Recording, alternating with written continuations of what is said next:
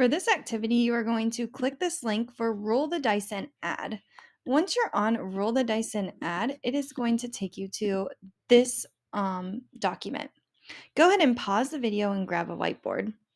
Now that you have a whiteboard, what you're going to do is you're going to click play, and you're going to click play here.